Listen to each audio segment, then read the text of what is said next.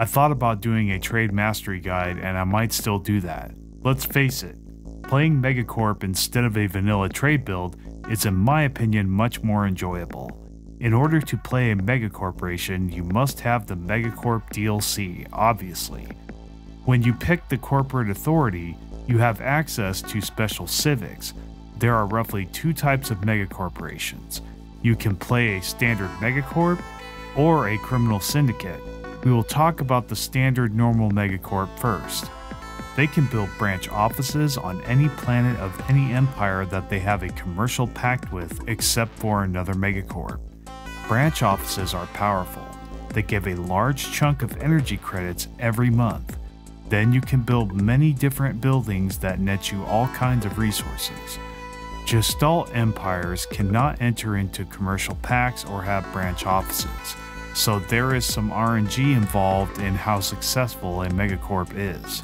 For example, you could be surrounded by Gestalt empires and other megacorps, making branch offices an impossibility. So do not feel ashamed if you have to restart your game for a better situation. I am not going to go over every branch office building, but I will go over what I believe are the important ones. So first, and possibly one of the best overall buildings, is the Mercenary Liaison Office. This gives you 10 naval capacity. These add up, especially early game. Private Mining Consortium gives 10 monthly minerals. There are many times where you are low on minerals for whatever reason. These will add more stability to your economy. Commercial Forum really helps with energy credits. The fast food chain can be built if you are low on food and do not want to use precious district slots. Virtual entertainment studios can be very good if you keep having a consumer goods deficit. So those are the buildings I find bring the most value. Have a different opinion? Go ahead and leave a comment. So branch offices can be very good for tall empires because you don't need planets to get your resources necessarily. So let's talk about criminal syndicates. The main difference is that they do not enter into commercial pacts to open their branch offices. They can just do it. They still cannot open them on Gestalt empires or megacorps, but they can everywhere else. The main weakness here is that branch offices have a 5% chance of being closed every month there is no crime. So what ends up happening in PvE is the computer will just spam enforcer buildings and close your branch offices that way. So all that influence and resources you put into that office is now wasted. Especially the influence loss is a massive L, so watch out for that. My best picks for criminal buildings are Pirate Freehaven for naval capacity, Wildcat mining operations for minerals, Smuggler's Port for office value. Finally, bioreprocessing plants for food, concealed drug labs for consumer goods is also helpful. In order to play Criminal Syndicate, you need to pick the Criminal Heritage Civic after you pick the Corporate Authority. My recommendation for standard Megacorp build is Free Traders for the first Civic, and Knowledge Mentorship, Ruthless Competition, and or Brand Loyalty for the second and third. For Criminal Syndicate, you must pick the Criminal Heritage Civic. The second and third can be from the aforementioned civics. So how should you play a Megacorp? Well, first, like any trade empire, you want to get the mercantile tradition immediately as your first tree.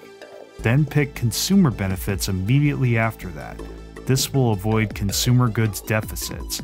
If you can get into a trade league federation, the better. If you do that, you get unity and consumer goods from your trade value. As soon as you find a non-Gestalt, non-Megacorp empire, build trust, then propose a commercial pact ASAP. Then start building branch offices with any extra influence that you're not using. Build buildings on those offices as new building slots open. In the beginning, I would build mercenary liaison offices to build naval capacity, unless you are experiencing a deficit. Otherwise, just spam mercenary liaison buildings until you have so much naval capacity that an extra 10 won't mean that much.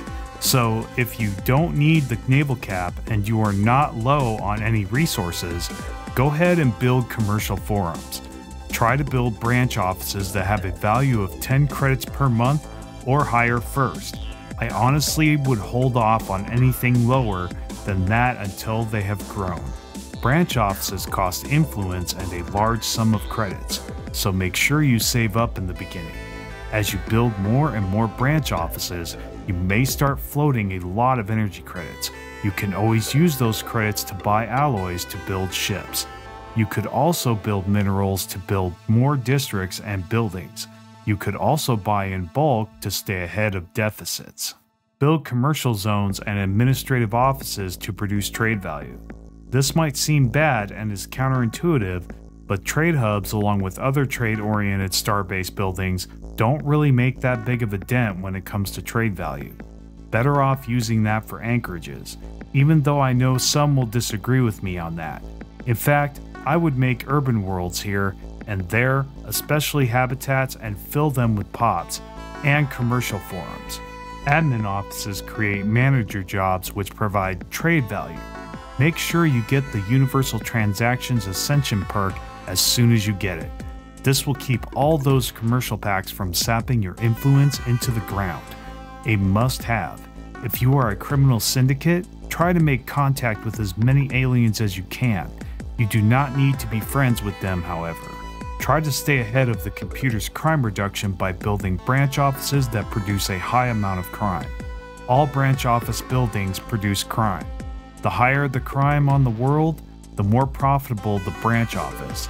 Watch out, empires can get mad at you, so have a strong military ready to defend yourself if they decide to act on the expropriation casus belli. Again, make contact with as many non-Gestalt empires as possible. Criminal syndicates don't need commercial packs, so go ham. That's it for Megacorp Empires. There may be some stuff I left out, but I think I got most of it. Let me know if there was something I missed. I'll see you next time.